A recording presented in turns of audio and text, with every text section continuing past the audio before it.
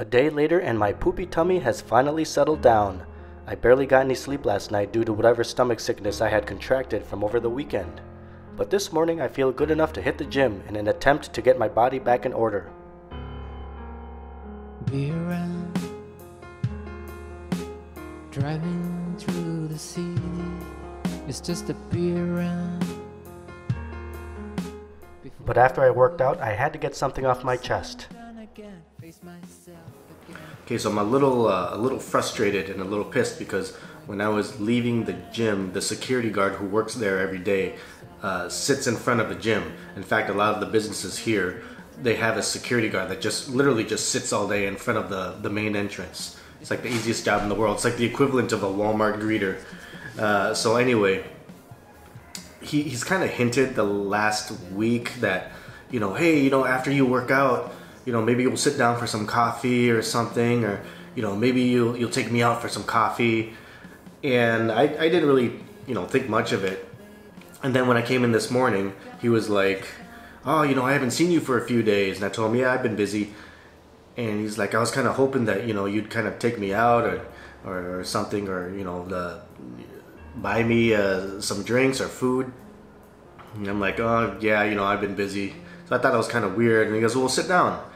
And he's like, do you want to buy water here? And I said, sure, I'll get a bottle of water. They sell bottles of water there. And I said, how much? He said, well, just give me some money, and, maybe tip me or something like that. And I'm like, whatever. So I gave him 20,000 dong, which is like $1. And he took it anyway. So who knows? Maybe the water was like 50 cents and he kept 50 cents. But, as I sat down out of politeness just to chat with him, he was an older guy, and he kept hinting that he didn't have any money and that he doesn't get paid till, like, the end of the month. And that he kept, like, pretty blatantly saying, was kind of hoping that I'd see you, that maybe you'd kind of, tip me some leasing money, which is kind of like a gift or tip money, like New Year's money or something like that. And I was like, whatever. And he kept saying that. And then finally, I just told him I had to go. And he goes, oh, you don't have any, like, like gift money for me? And I said, no, I don't. I just lied and said I don't have any money. I don't get paid until next week. I just said that. And I said, the money that I get paid, I have to take care of family first. He's like, oh, okay, well, hopefully I'll see you tomorrow. I'm like, oh, yeah, if I'm not busy. But I don't think I'm going to go back. Well, I have two options.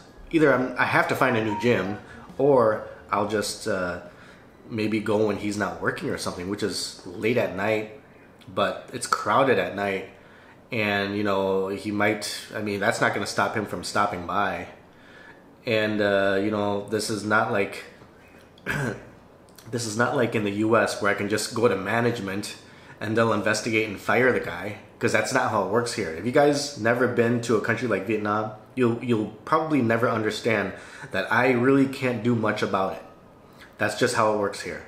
So I think maybe I'll just find a new gym, work out different times with no guarantee that he's not going to show up, or I'll just go to the park and do outdoor exercises with old people. Anyway, after working out, the woman came over and we would walk across the street to one of my favorite joints for breakfast, Bon Nè, with their super cheap menu. Surely you guys remember how much I enjoyed my simple French bread with egg omelet, hot dog, laughing cow cheese, and pâté, right?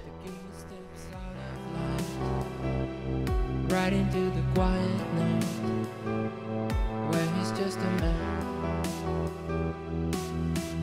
Fake, it can dump you in a limousine, give you everything but what you need. A gauge of gold and silver. Fake, it can lead you to a center stage, singing songs about going green. Chico morning in the ghetto.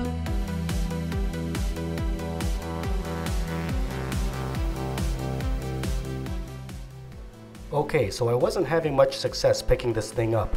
How about this?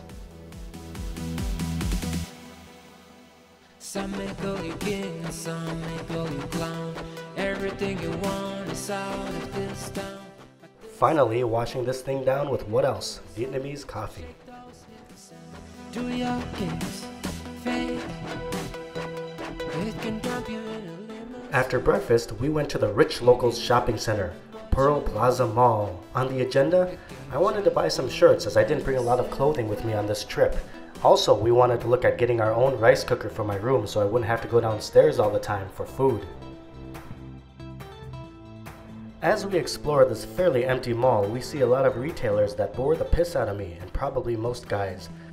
I'm a tech and electronic and pop culture window shopper, and the stuff here is mostly clothes, furniture, and jewelry. The barren aisles at least look clean.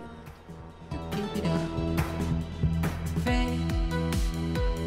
It can lead you to a center stage. Singing songs about going green. Chico morning in the ghetto. Fade. It can drop you in a limousine. Give you everything but what you need. A gauge of gold and silver. And here we have proof that this plaza is for ballers. California Fitness and Yoga. Purely a status symbol here for the rich and famous, and not much else. I detest this place. Upstairs we have the movie theater, where last year I saw the horrible 50 Shades Darker with the woman on Valentine's Day. Also cool that they're showing the Star Wars movie here. Too bad they're not showing Disaster Artist though. We eventually made our way into Coop Mart, or is it Co-op Mart? Here, like back in Tay Ninh, we should be able to find my shirts and rice cooker. But you see, there are two problems with men's shirts here in Vietnam. One, they're generally too small for me. I wear size large, and here it has to be XXL. Second, men's fashion here has a love affair with button-up shirts. It's everywhere here. Not my style. I need regular shirts, damn it. Eventually, we decided that the rice cookers here were too expensive and that we could probably find one cheaper in the street markets. Also, as I was leaving, I once again noticed the X-Men fragrance ripoff. Later at the street market near me, we picked up a rice cooker for about $10. What a deal!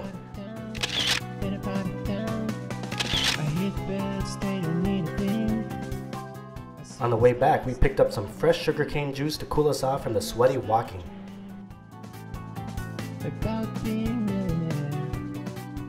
Finally, we stopped by a street concession stand selling fried items, so we got stuff for lunch and dinner. Okay, we just got back shopping for lunch, and we got a big jug of water, a stinging soda, a fried piece of shrimp, a fried cheese stick, and two giant fried chicken legs, chicken drumsticks, all for just barely over $4.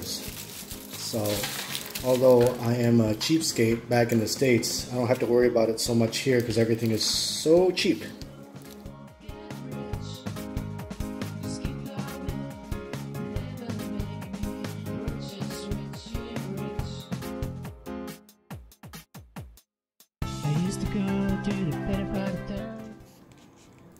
Whoa, look at the size of this drumstick.